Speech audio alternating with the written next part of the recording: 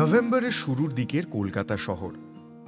দুর্গাপুজো, লক্ষ্মী পুজোর শেষে, কালী পুজোর ঠিক একটু আগে হালকা একটা শীতের আমেজ গোটা শহরটাকে ঘিরে ফেলে। ভোরের দিকে পাখা চালিয়ে চাদর মুড়ি দিয়ে ঘুমোনোটা এই সময় লাক্সারি একেবারেই নয়, নেসেসিটির পর্যায়ে পৌঁছে যায়। এবং ভোরের ময়দানে হালকা শিশির ভেজা ঘাসে একটু একটু করে ব্যাট বলের সংঘর্ষটা শুরু হয়। পাড়ায় পাড়ায় ক্রিকেট টুর্নামেন্ট, এবং তার মানেই চতুর্দিকে পোস্টার এবং আমাদের এই বছরের ক্রিকেট টুর্নামেন্ট অতি শীঘ্রই শুরু হবে, সকলের উদ্দেশ্যে জানানো হচ্ছে যত শীঘ্রই সম্ভব আমাদের এই টুর্নামেন্টে নিজের পাড়ার নাম তুলে আমাদের এই প্রচেষ্টা সাফল্যমণ্ডিত করে তুলুন, ইত্যাদি ইত্যাদি। তা একদিকে ভালোই, কিন্তু গোলমালটা হয় যখন ক্রিকেট আর প্রেম মিলেমিশে একাকার হয়ে যায়। কেন? তাহলে একটু পিছিয়েই শুরু করি।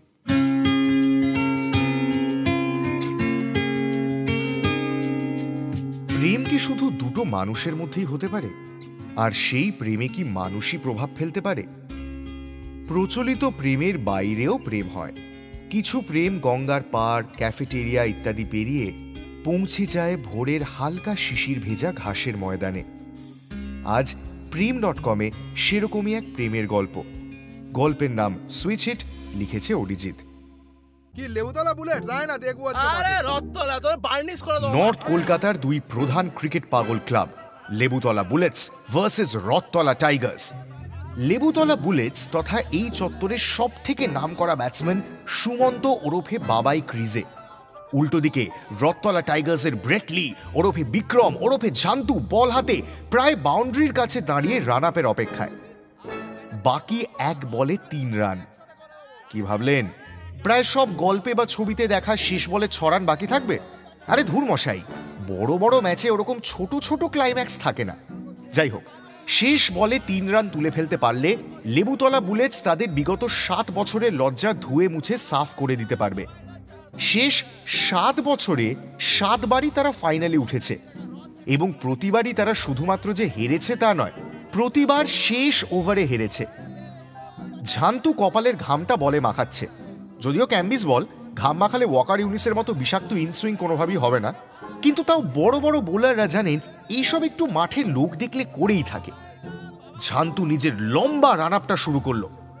রান আপ শেষ করতে করতে বাবাই বোধহয় একটু ঘুমিয়ে নিতে পারে, এত লম্বা রান আপ।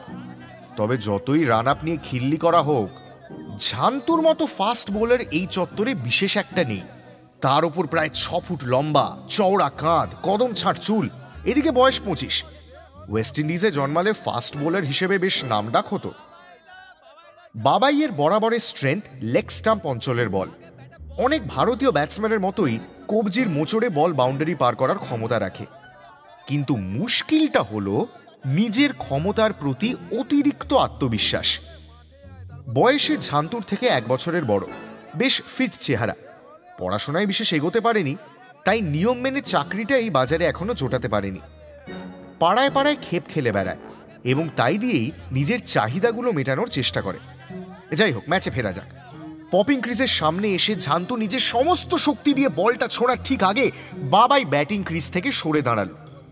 মাঠের চতুর্দিক থেকে দর্শকদের ধ্বনি ভেসে এলো সাথে সাথে। ঝান্তু বাবাইয়ের একদম কাছাকাছি এগিয়ে গিয়ে শুধুমাত্র যাতে বাবাই শুনতে পায় সেইভাবেই বলল, কিরে রান আপ দেখি তো প্যান্ট হলুদ হয়ে গেল, এখন তো ম্যাচ হেরে মুখে চুনকালি মাখাটা বাকি রয়েছে তোর। মারকা মারা পাড়াতু তো স্লেজিং। এই অবস্থায় কি ব্যাটসম্যানের চুপ করে থাকলে চলে? বাবাইও থাকেনি। যত জোরে দৌড়ে এসেছিলি ঠিক সেই স্পিডেই আজকে তোকে তোর বাবার কোলে ফেলবো ভেবেছিলাম, কিন্তু তোর কথা শোনার পর মনে হচ্ছে না, সেইটা আজকে ঠিক খাপে খাপ হবে না। কথাটা শুনে রক্ত জল করা একটা লুক দিয়ে আবার রান আপের প্রস্তুতি নিতে চলে গেল ঝান্তু। আবার লম্বা রান আপ শুরু। আগের বলটা জোরে করার প্রস্তুতি নিয়েছিল ঝান্তু, এবার একরকম ইচ্ছে করেই বলটা অত্যন্ত আস্তে অফ স্টাম্প অঞ্চলে ফেলল। আর বাবাই ডানহাতি ব্যাটসম্যান, অর্থাৎ ডান হাতটা ওর বটম হ্যান্ড, কিন্তু হঠাৎ স্টান্সটা বদলে গেল, বাঁ হাতটা হয়ে গেল বটম হ্যান্ড। আসলে বাবাইয়ের জগতে সুইচ হিট মারার ক্ষেত্রে কেভিন পিটারসন, গ্লেন ম্যাক্সওয়েল এবং তারপরেই বাবাই। কিন্তু ঠিক যে কারণে কেভিন পিটারসন, গ্লেন ম্যাক্সওয়েল এই নামগুলোর সাথে বাবাইয়ের নামটা নেওয়া হয় না, সেটাই যেন চোখে আঙুল দিয়ে দেখিয়ে দিল বাবাই নিজেই। অফ স্টাম্প অঞ্চলের স্লোয়ার বলে সুইচ হিট মারতে নেই, বিশেষত যখন এক বলে বাকি 3 রান। বলটা ব্যাট না ছুঁয়েই উইকেট কিপারের গ্লাভসে জমা পড়ল। আর অষ্টমবারের জন্য ফাইনাল ওভারে হারল লেবুতলা বুলেটস।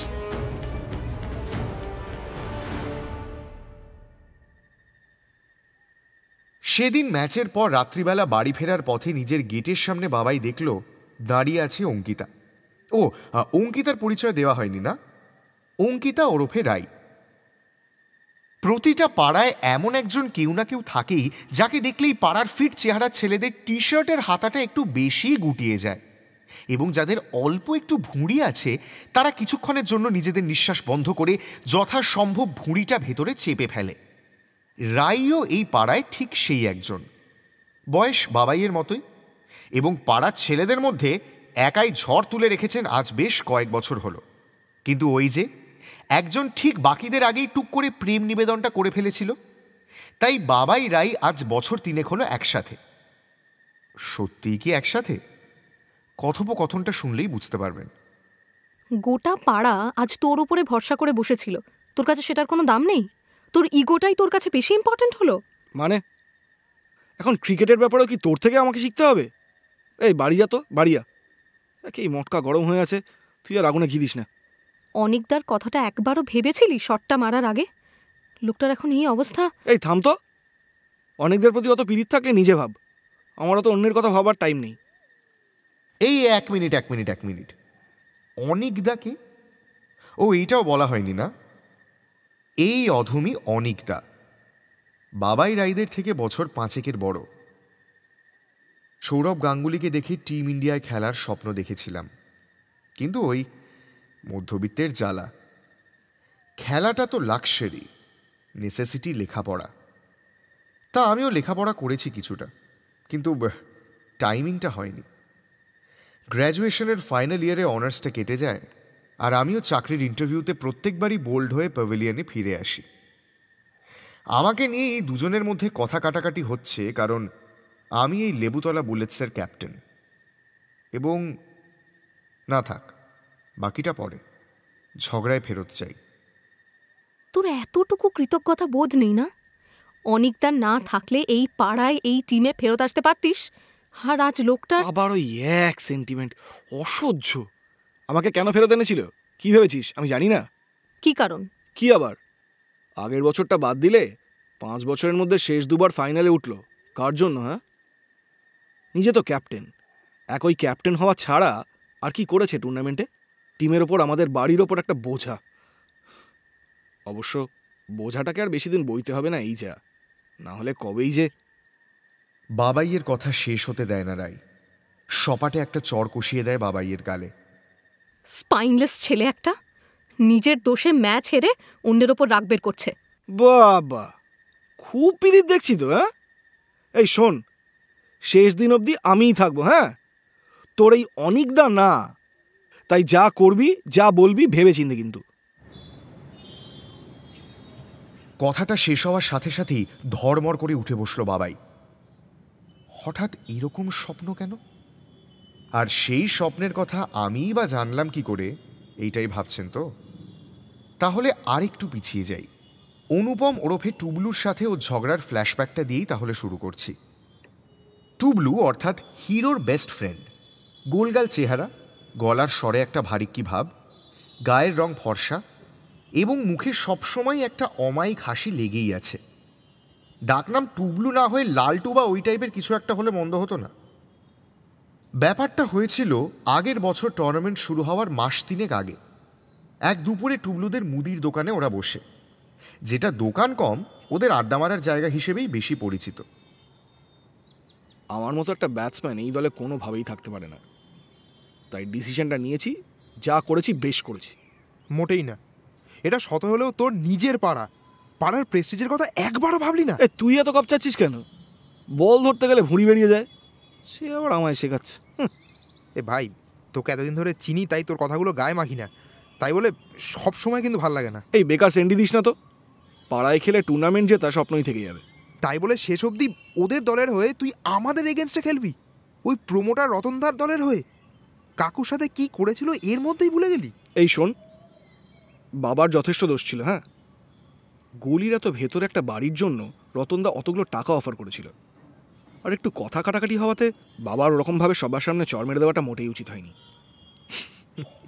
আজ ওই রতনদার জন্য তুই কাকুর দোষ বের করছিস? ভালোই, বাবাকে নিয়ে এরকম ভাবলে আমাদের কথা তো ছেড়েই দিচ্ছি। হ্যাঁ, এখন তো তা বলবি। আমাকে নিজেদের এগেনস্টে দেখলে তোদের কেন অনেকেরই অবস্থা খারাপ হয়ে যায়। ভাই, আমি কিন্তু এখনো বলছি এই ট্র্যাপে পা দিস না। রতনদার মতো মানুষেরা কাউকে ভরসা করে না। তোকে এখন দরকার, তাই এত তেল দিচ্ছে। দরকার ফুরিয়ে গেলে সিগারেটের মতো পায়ের তলায় চেপে দেবে। শোনো খোকা, যতদিন আমার ব্যাট চলবে কোনো মাইকালাল নেই যে আমাকে নিয়ে খিল্লি করতে পারে। হ্যাঁ, কথাটা বলে টুবলুদের দোকান থেকে বেরিয়ে গিয়েছিল বাবাই এবং গিয়ে হাজির হয়েছিল প্রোমোটার রতন ঘোষের অফিসে। রতন ঘোষ, বয়স 50-এর ওপর, এই এলাকার অত্যন্ত প্রভাবশালী এবং ক্ষমতাবান প্রোমোটার। আবার একই সাথে ইনি রথতলা টাইগার্সের ক্রিকেট টিমের প্রেসিডেন্ট।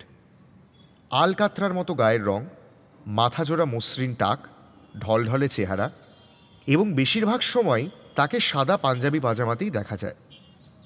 সর্বক্ষণই মুখ চলছে, তবে কথা বলার জন্য নয়, পান চিবোনোর জন্য। অফিসে বাবাইকে ঢুকতে দেখে হাসতে হাসতে বললেন, আরে এসো এসো, এই তো লেবুতলা সচিন এসে গেছে, এসো এসো। আরে কি যে বলেন স্যার, লেবুতলার কই, এখন তো রথতলার। এই জন্যই তোমাকে এত ভালোবাসি। স্যার আবার কি, তুমি আমার ফ্যামিলি মেম্বারের মতো, রতনদা বলেই ডাকবে। তবে ছোট্ট একটা ভুল করলে, তুমি রথতলার সচিন কিন্তু নও, কারণ রথতলার সচিন একজনই, আমার ছেলে তপন। তপন মানে রথতলার ওপেনিং ব্যাটসম্যান প্লাস ক্যাপ্টেন? কিন্তু রতনদা শুধু ওপেনার হলেই কি আর সচিন হওয়া যায়? কথাটা বলার সাথে সাথেই বাবাই টের পেল মস্ত বড় একটা ভুল করেছে। কারণ কথাটা শেষ হতেই রতন ঘোষের মুখের হাসিটা গেল মিলিয়ে এবং চোখ দুটোতে দপ করে যেন আগুন জ্বলে উঠল। শোনো ছেলে, তুমি ভালো খেলো বলে আমার দলে অফার দিয়েছি, কিন্তু টিমের ক্যাপ্টেন আর সবচেয়ে বড় কথা, আমার ছেলের ট্যালেন্ট নিয়ে বেমক্কা খজলামো করবে না। এখন তুমি এসো, আমার অনেক কাজ। বাবাই রতন ঘোষের অফিস থেকে বেরিয়ে গেল। ট্যালেন্ট? মেয়েদের টিটকিরি মারা ছাড়া আর কি ট্যালেন্ট আছে তপনের? অবশ্য ভুল কিছু ভাবছিল না বাবাই। সেবারই তো রাইয়ের আশেপাশে ঘুরঘুর করছিল। নেহাত সময় মতো, যাকে ঘটনাটা একটু বলি তাহলে। তখন বাবাই, রাই, টুবলু, তপন এদের সবারই কলেজের ফাইনাল ইয়ার চলছে। রাই স্বাভাবিকভাবেই সবার থেকে পড়াশোনায় ভালো। নিজের পড়ার খরচা নিজেই জোগাতে পড়াশোনার পাশাপাশি প্রাইভেট টিউশনই করত। সেরকমই একদিন কলেজ থেকে ছাত্র পড়িয়ে রাত্রিবেলা লেবুতলার একটা সরু গলি দিয়ে ফেরার সময় হঠাৎই চুড়িদারের ওড়নায় পেছন থেকে একটা টান অনুভব করল এবং ঘুরে তাকাতেই দেখতে পেল তপনকে। এই যে মামনি, শুধু কলেজ টিউশন করলেই চলবে? আমাদের দিকটা একটু দেখবে না? ওড়নাটা ছাড়। ছাড়বো বলে তো ধরিনি মামনি। আবার বলছি, ওড়নাটা ছাড়। না ছাড়লে কি করবে? চেঁচাবে? চেঁচাও, চেঁচিয়ে কোনো লাভ হবে না। আমাকে দেখলেই তোমার চিৎকার শুনে যেই এগিয়ে আসুক না কেন, সুরসুর করে কেটে পড়বে। তোর লজ্জা করে না তপন? আরে প্রেম ভালোবাসায় আবার লজ্জা কিসের মামনি? ঠ্যাঙানি খেলে তো লজ্জা পাওয়াই উচিত। কে বে? ও তুমি? বক বক মারার দরকার নেই, হ্যাঁ কেটে পড়ো। নিশ্চয়ই কেটে পড়ব, তবে একা না, রাইকে সঙ্গে নিয়ে। উড়ি সালা, এক ফুল দোমালি কেস রে। রায়ের সাথে তো ওই গবে বাবাই চক্কর আছে জানতাম। এই সাল, তুমি এই কেসে কি করছো মাইরি? শুধুমাত্র প্রেম ভালোবাসাই সম্পর্ক হয় না, এমন অনেক সম্পর্ক থাকে যেগুলোর কোনো নির্দিষ্ট নাম নেই। অবশ্য তুমি এসব বুঝবে না। ভালোই ভালোই বলছি, ওকে ছাড়, নইলে। এই নইলে কি গায়াত দিবি? সাহস তো কম না রে। অন্যের দয়া বেঁচে আছে, আবার সাহস দেখো। শেষের কথাটা শুনে আর নিজেকে সামলে রাখতে পারিনি। গায়ের সমস্ত জোর দিয়ে তপনের মুখ লক্ষ্য করে ঘুষিটা চালিয়ে দিয়েছিলাম। একটা আর্তনাদ করে মাটিতে লুটিয়ে পড়েছিল তপন, এবং সেই মুহূর্তেই রায়কে নিয়ে ওখান থেকে এক দৌড়ে রায়দের বাড়ির গেটের সামনে। একটু হাঁপাতে হাঁপাতেই রায়কে জিজ্ঞেস করেছিলাম, তুই ঠিক আছিস? Thank you অনিকদা। আরে কি কাঁদছিস কেন? ধুর পাগলি, আমি আছি তো। না গো, আজকে খুব ভয় পেয়ে গেছিলাম, তুমি সময় মতো না এলে। আচ্ছা ঠিক আছে, ওসব এখন থাক। একটা কথা বলতো, বাবাই নিশ্চয়ই জানে তপন তোকে মাঝে মধ্যেই এভাবে বিরক্ত করে? জানে। তারপরেও এতদিন কিছু করেনি? স্ট্রেঞ্জ। ও যা খ্যাপাটে ধরনের ছেলে, তপনকে মেরে ঠ্যাং খোঁড়া করে দিলেও আশ্চর্য হতাম না, অথচ সে কিছুই করেনি। হ্যাঁ করেছে তো, ক্রিকেটের ম্যাচে ওর থেকে বেশি রান করেছে, ওর থেকে বেশি 6 মেরেছে, এটাই ওর কাছে জয়। আমি যতবার বলেছি ততবার ওই এক কথা, ম্যাচে ওকে দেখে নেব। বুঝলাম। যাকে তুই বাড়ি যা, আমি দেখছি এই ব্যাটার কিছু একটা ব্যবস্থা করতে হবে। রায় গেটটা খুলে বাড়িতে ঢুকতে যাওয়ার আগে কি যেন একটা ভেবে থমকে দাঁড়ালো। তারপর আমার দিকে ফিরে আবার কান্না ভেজা গলায় বলে উঠল, থ্যাংক ইউ ওয়ান্স অ্যাগেন অনিকদা। আরে এ তো মহা মুশকিল, আবার কাঁদছে। আচ্ছা ঠিক আছে, শান্ত হ, আমি আছি তো। কথাটা বলতে বলতে অন্যমনস্কভাবেই রাইয়ের কাঁধে হাতটা রেখেছিলাম আমি। ঠিক সেই সময় হঠাৎ পেছন থেকে একটা হাততালির আওয়াজ কানে এলো। অসাধারণ। যেই কয়েকটা দিনের জন্য বাইরে গেছি, অমনি সুযোগটা কাজে লাগিয়ে নিয়েছো নিজের জন্য। হ্যাঁ, খুব ভালো, লাভলি। কি ফালতু কথা বলছিস? কি হয়েছে শোন আগে। কি আবার শুনবো? চোখের সামনে যা দেখতে পাচ্ছি, এরপর আবার শোনার কিছু দরকার আছে বুঝি? আরে রাই, তুইও প্রশ্রয় দিচ্ছিস?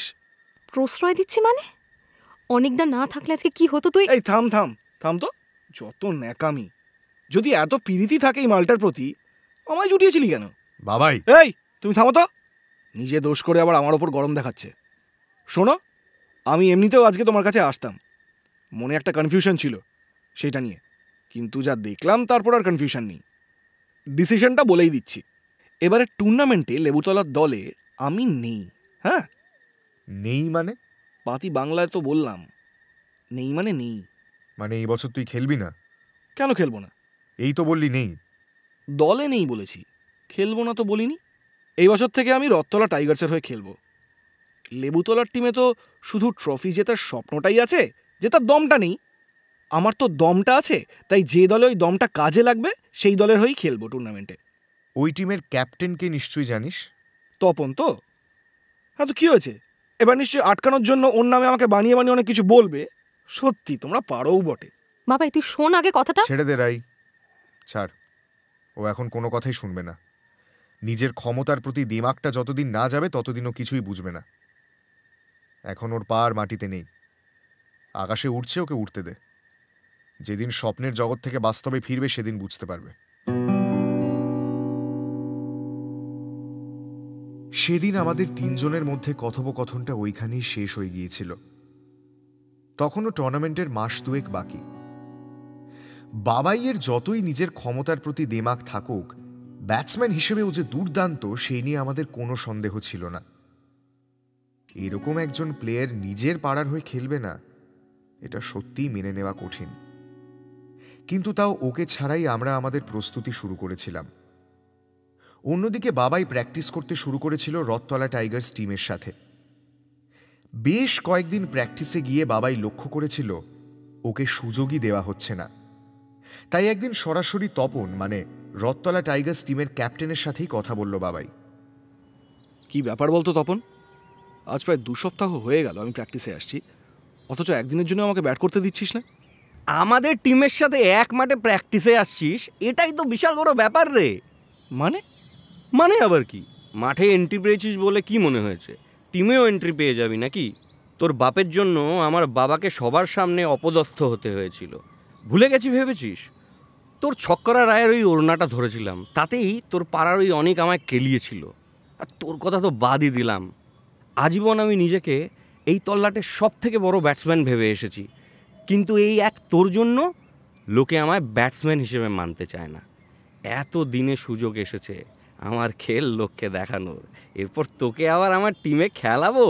শোন, তোর বাবাই কিন্তু আমাকে এই টিমে খেলার জন্য অফার করেছিল। হ্যাঁ, তা কি ভাবলি? তোকে টিমে অফার করেছিল টিমে ভালো ব্যাটসম্যান আনার জন্য? শোন, তোর বাবা যেদিন আমার বাবাকে সবার সামনে চর মেরেছিল, সেই দিনই তোকে মারার জন্য আমি দলবল নিয়ে বেরোতাম। নেহাত বাবার মাথায় এই আইডিয়াটা এসেছিল। বাবাই বলেছিল তোকে এই টিমে নিয়ে এসে তোকে দিয়ে জল বোয়াবে। এমনিতেই তোর খেলার দেমাগ নিয়ে একটু সুড়সুড়ি দিলেই তুই তোর বাবা মা বাড়ি পাড়া সবার সাথে ঝামেলা করে এই পাড়ায় খেলতে চলে আসবি। আর একবার ওই পাড়া ছেড়ে এই পাড়ার এই টিমে, যেখানে আমি ক্যাপ্টেন আর বাবা প্রেসিডেন্ট, খেলতে এলে তোকে আর তোর নিজের পাড়া কেউ পাত্তা দেবে না, এইটা আমরা জানতাম। তবে তুই যে এত সহজে ট্র্যাপে পা দেবি এইটা মাইরি ভাবিনি। কথাগুলো শুনতে শুনতে রাগের সর্বাঙ্গ জ্বলতে শুরু করেছিল বাবাইয়ের। না না, নিজের ওপর নয়, তপন বা ওর বাবার ওপরেও না, আমার ওপর। কেন? তাহলে আবার ওই দিনটায় ফেরত যাই। মাঠে ওইসব শোনার পর সন্ধ্যের দিকে আমাদের ক্লাব ঘরে এসে হাজির হয়েছিল বাবাই। কি ব্যাপার, তুই এখানে? এই শোনো, তুমি তুমি কি আমায় হিংসে করো? তোকে আমি হিংসে করতে যাব কেন? করাটা স্বাভাবিক, তোমার থেকে আমি অনেক বেটার খেলি। তুমি এই টিমের ক্যাপ্টেন, তাও তোমায় কেউ পাত্তা দেয় না। আমায় নিয়ে সবার মধ্যে একটা কথা চলতে থাকে। আর তাছাড়া রাইকেও তো আমিই পড়িয়ে নিয়েছি। তোর কি মাথাটা একেবারেই গেছে? কি বলছিস? মাঠে ওর আর তপনের মধ্যে যা কথা হয়েছিল একে একে আমাদের সবার সামনে খুলে বলল বাবাই। আমাদের মানে আমি, টুবলু এবং টিমের বাকি কয়েকজন। বাবাইয়ের কথা শেষ হওয়ার পর প্রথম কথা বলল টুবলু। ভাই, তোকে যত দেখছি আমার বিশ্বাস হচ্ছে না। তোকে আমি আমার সব থেকে কাছের বন্ধু বলে মনে করতাম। তোর বাবার সাথে, রাইয়ের সাথে যারা এরকম করেছিল, তাদের টিমে খেলতে গিয়েই তো শান্তি হলো না। রাইয়ের সাথে সেদিন তপন ওরকম। অনিকদা তপনকে ঘুষিটা কেন মারতে গেল? তুই কি ভাবছিস শুধু রাইকে বাঁচাতে গিয়ে মেরেছিল? হ্যাঁ, একেবারেই না। হ্যাঁ, ইচ্ছে করে, যাতে আমার সাথে তপনের শত্রুতা বেড়ে যায় সেই জন্য। বাবাই, আমি অনেক দিন ধরে তোর একতরফা কথা শুনে যাচ্ছি, কিছু বলিনি, বলতামও না, কিন্তু আজ তোর এই কথাগুলো শোনার পর আর চুপ করে থাকা যায় না। সমস্ত সীমা লঙ্ঘন করছিস তুই। তুমি আর কি বা বলবে? কি বলার আছে তোমার? শোন তবে, আমার বাবা মা চলে যাওয়ার পর কাকু অর্থাৎ তোর বাবা আমায় দয়া করে তোদের বাড়ির একতলায় থাকতে দিয়েছিলেন। চাকরিটা এখনো জুটিয়ে উঠতে পারিনি, কিন্তু আজ অবধি কাকুর কাছে হাতও পাতিনি। নিজে টিউশনি করে নিজের খরচ নিজে চালাই। তুই আজীবন মনে করে এসেছিস তুই ভালো ব্যাট করতে পারিস, তুই টিমের একজন গুরুত্বপূর্ণ সদস্য, তাই পাড়াতেও তোকে সবাই মাথায় করে রাখবে। কিন্তু আসলে কি জানিস, ভালো ব্যাটসম্যান হলেই ভালো মানুষ হয়ে ওঠা যায় না বাবাই। সবার ভালোবাসার পাত্র হয়ে ওঠা যায় না। সেই জন্য নিজের ইগোটাকে দমিয়ে রাখতে হয়। আর হ্যাঁ, রাই আর আমার ব্যাপার নিয়ে তুই অনেকবার অনেকের সামনে অনেক কিছু বলেছিস, আমি কোনোদিন কোনো উত্তর দিইনি। আজ বলছি, হ্যাঁ রাইকে আমি ভালোবাসি, হয়তো নিজের থেকেও বেশি, কিন্তু তাই বলে আমি কোনোদিন রাইকে সেভাবে দেখিনি বাবাই। কারণ আমি অনেকদিন ধরেই দেখে এসেছি রাই তোর সঙ্গে খুব খুশি। তোদের সম্পর্কে আমি ব্যাগরা দিতে চাইনি, দিইওনি। আর এই টিম, এখানেও একটা কথা তাহলে বলি আমি। তুই চেয়েছিলি যাতে তোকেই এই টিমের ক্যাপ্টেন করা হয়, কিন্তু টিমের বাকি সবাই চেয়েছিল যাতে আমি ক্যাপ্টেন হই। বাড়িতেও নিশ্চয়ই দেখেছিস কাকু কাকিমা তোর থেকে আমায় বেশি স্নেহ করেন। হিংসেটা আসলে আমি তোকে করি না বাবাই, তুই আমায় করিস। এতগুলো সত্যি কথা একসাথে সেদিন সহ্য করতে পারেনি বাবাই। বেরিয়ে গিয়েছিল ক্লাব ঘর থেকে এবং গিয়ে হাজির হয়েছিল রাইদের বাড়ির সামনে। কিন্তু এই প্রথম যেন নিজের কাছেই নিজেকে অত্যন্ত ছোট মনে হচ্ছিল বাবাইয়ের। পরের দিন আমাদের লেবুতলার মাঠে এসে হাজির হয়েছিল বাবাই। টুর্নামেন্ট শুরু হতে তখন আর মাত্র কয়েকদিন বাকি। এসে আমার সাথেই প্রথম কথা বলল। আমি তপনদের জানিয়ে দিয়েছি আমি ওদের দলের হয়ে খেলবো না। বুঝলাম, তো আমি কি করব তাতে? না, ওদের দলের হয়ে খেলবো না মানে নিজের পাড়ার হয়েই খেলবো, অবভিয়াসলি। কিভাবে? কিভাবে মানে যেমনভাবে এতদিন ধরে খেলে আসছি সেইভাবেই। কিন্তু তোকে তো আর এই দলে রাখা হচ্ছে না, খেলবি কি করে? আমাকে দলে রাখা হচ্ছে না? এই দলে, আমার নিজের পাড়ার দলে, যেখানে আই এম দ্য বেস্ট। বাবা, হঠাৎ করে এটা তো নিজের পাড়া হয়ে গেল, এটা তো নিজের দল হয়ে গেল। কাল অবধি তো অন্যরকম গলার স্বর ছিল রে, আজ হলো কি? যা হয়েছে সেইটা সবটাই তো জানিস। জানি বলেই ডিসিশনটা নিয়েছি। কে ডিসিশন নিয়েছে? তুমি। তুমি ক্যাপ্টেন বলে শুধু তোমার ডিসিশনটাই চলবে নাকি? বাকিদের মতামতটাও তো নেওয়া দরকার। আমি নিজের ডিসিশন কারোর ওপর চাপিয়ে দিই না বাবাই, তুই বাকি সবাইকে জিজ্ঞেস করে দেখতে পারিস। জিজ্ঞেস করার অবশ্য দরকার ছিল না বাবাইয়ের। টিমের বাকি সবার মুখ দেখেই সত্যি কথাটা বুঝতে পেরে গিয়েছিল বাবাই।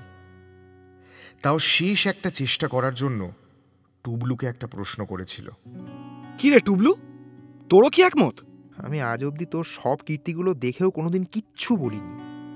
যেদিন প্রথম তুই ওই দলে নাম লেখালি সেদিনও কিছু বলিনি, কিন্তু কাল তুই সবটা জানার পরেও যখন ক্লাবে এসে ঝামেলাটা করলি, তারপরে আর।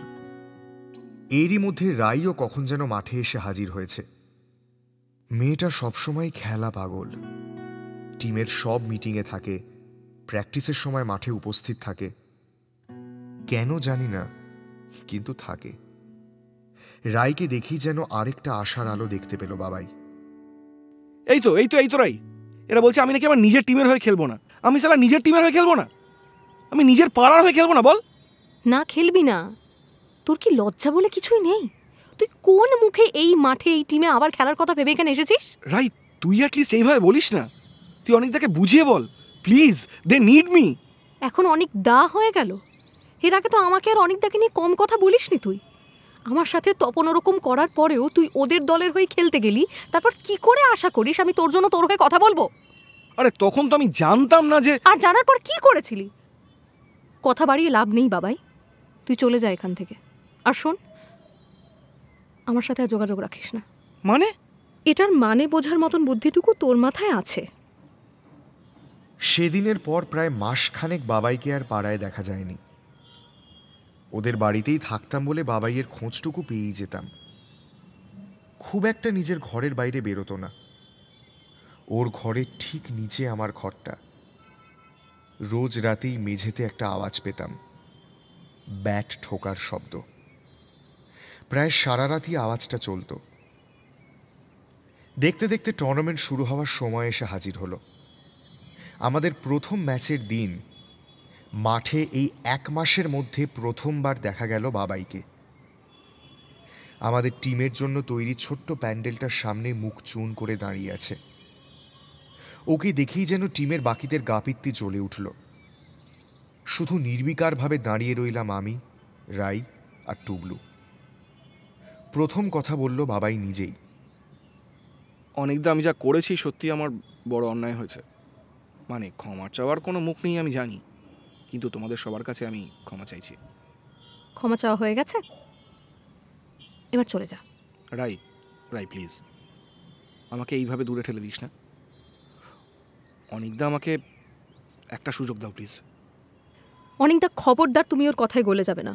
এখন বেকায়দায় পড়েছে বলে এভাবে কথা বলছে, না হলে তো। আমাদের কাছে ক্ষমা চাওয়ার থেকেও বড় ব্যাপার হচ্ছে তুই নিজের ভুলগুলো কি বুঝতে পেরেছিস? নিশ্চয়ই পেরেছি, আর সেই জন্যই বলছি আমাকে প্লিজ একটা সুযোগ দাও। যেই খেলার জন্য, যেই ক্লাবের জন্য আমার নিজের লোকগুলো আমার থেকে দূরে সরে গেছে, আমি সেই খেলা দিয়েই, সেই ক্লাবের হই, সেই লোকগুলোকে আবার ফিরিয়ে আনবো। অনেকদা প্লিজ এটা করো না তুমি। ওকে সুযোগ দেওয়ার থেকে তুমি টুর্নামেন্ট থেকে আমাদের ক্লাবের নামটাই সরিয়ে দাও, সেটা বেটার। প্লিজ ওকে সুযোগ দিও না। রাই, সবারই জীবনে একটা সুযোগের প্রয়োজন পড়ে। কেউ পায়, কেউ পায় না। আমাদের কেউ সুযোগ দেয়নি কোনোদিন কারোর কাছে কিছু প্রমাণ করার। আজ আমাদের কাছে সুযোগ আছে অন্য একজনকে কিছু একটা প্রমাণ করতে দেওয়ার সুযোগটুকু দেওয়ার।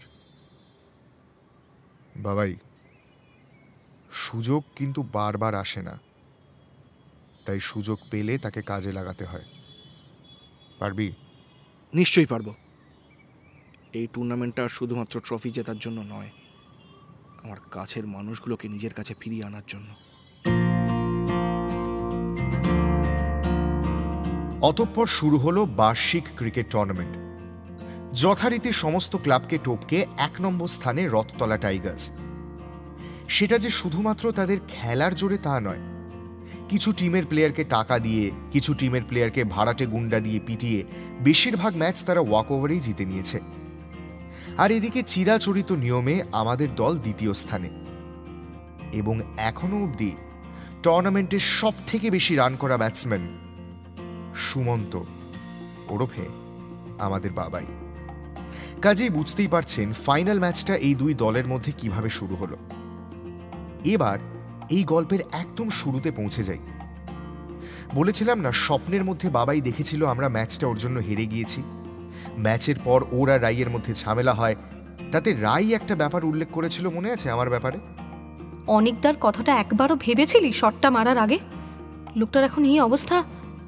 এবার এই অবস্থার ব্যাপারটা বলি তাহলে। একটু আগেই বলছিলাম রথতলা টাইগার্স কিভাবে টুর্নামেন্টের 1 নম্বর দল হিসেবে দাঁড়িয়েছে। ফাইনাল আসতে আসতে আমরা সবাই ধরেই নিয়েছিলাম এইবার পালা আমাদের মার খাওয়ার। তার কারণ রথতলা টাইগার্স ভালোভাবেই জানতো আমাদের দলের কেউই সামান্য কটা টাকার জন্য নিজের পাড়ার সাথে বেইমানি করবে না। তাই ফাইনালের আগে রথতলা টাইগার্সকে মাঠে কিভাবে হারানো যায় সেই প্ল্যানের থেকে ওদের মাঠের বাইরের প্ল্যানের সাথে কিভাবে লড়াই করা যায় সেটা নিয়েই বেশি চিন্তা ছিল। আমরা ভেবে নিয়েছিলাম বাবাইকেই ওরা টার্গেট করবে, কারণ বাবাইকে ম্যাচ থেকে সরিয়ে দিতে পারলে আমাদের টিমের কোমর যে ভেঙে যাবে সেটা 100% সত্যি। তাই ম্যাচের কয়েকদিন আগে থেকে টুবলু সবসময় বাবাইয়ের সাথেই থাকছিল, এমনকি রাতে ওর সাথে একই ঘরে ঘুমোচ্ছিল। কিন্তু টার্গেট বাবাই ছিল না। আসলে খেলার কথা ভাবতে গিয়ে ব্যক্তিগত শত্রুতার কথাটা মাথাতেই আসেনি। আসলে কি আর এই গল্পটা হসপিটালের বেডে বসে লিখতে হতো? ঠিকই বুঝেছেন, ফাইনাল ম্যাচের আগেই টিমের ক্যাপ্টেন কুপোকাত। সত্যি কথা বলতে কি, বাবাইকে ছেড়ে যে আমায় টার্গেট করা হচ্ছে এটা আমার মাথাতেই আসেনি। যাই হোক, ম্যাচে ফেরা যাক। ক্যাপ্টেনবিহীন দলটাকে সেদিন কোন মন্ত্র বলে চাঙ্গা করতে পেরেছিল বাবাই, সেটা আমি আজও বুঝতে পারিনি। মনে আছে তো, গল্পের একদম শুরুতে ঝান্তু মানে রথতলা টাইগার্স দলের ব্রেটলি বল করছিল আমাদের বাবাইকে। স্বপ্নের শুরুর দিকটা ঠিকই দেখেছিল বাবাই, শুধু শেষটুকু সঠিকভাবে দেখতে পাইনি। যত জোরে দৌড়ে এসেছিলি ঠিক সেই স্পিডেই আজকে তোকে তোর বাবার কোলে ফেলবো ভেবেছিলাম, কিন্তু তোর কথা শোনার পর মনে হচ্ছে না, সেইটা আজকে ঠিক খাপে খাপ হবে না।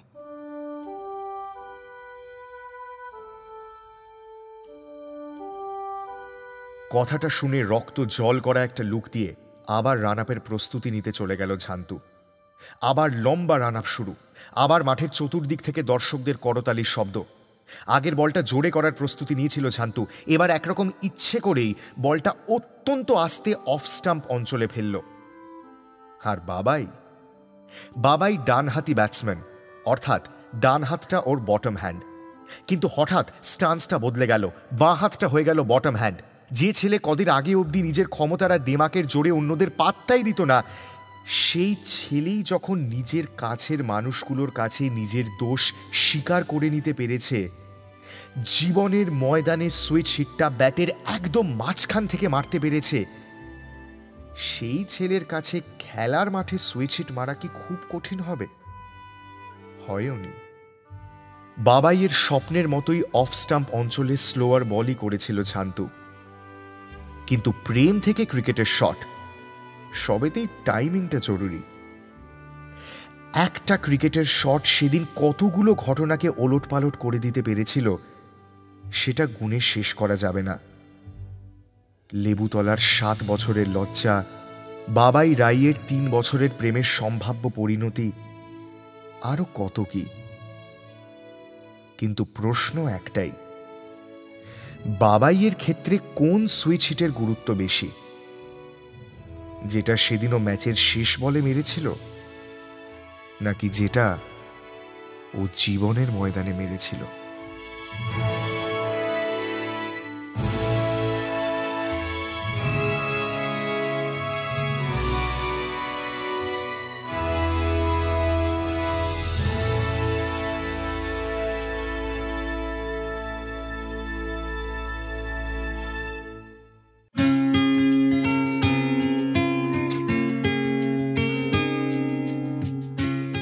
Prem.com সিজন 4 সিজনস অফ লাভে আজ শুনছিলেন অরিজিতের লেখা শীতকাল স্পেশাল গল্প সুইচ ইট।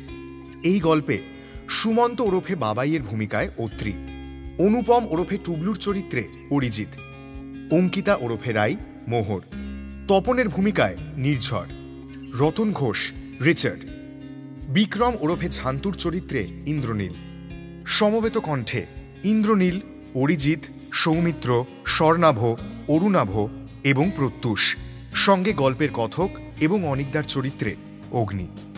সাউন্ড ডিজাইন ইন্দ্রনীল, বিশেষ সহযোগিতায় Richard, poster design Poulami, social media publicity design অরুনিমা, সামগ্রিক উপস্থাপনায় মোহর, পরিচালনা এবং সামগ্রিক প্রযোজনা তত্ত্বাবধান অগ্নি।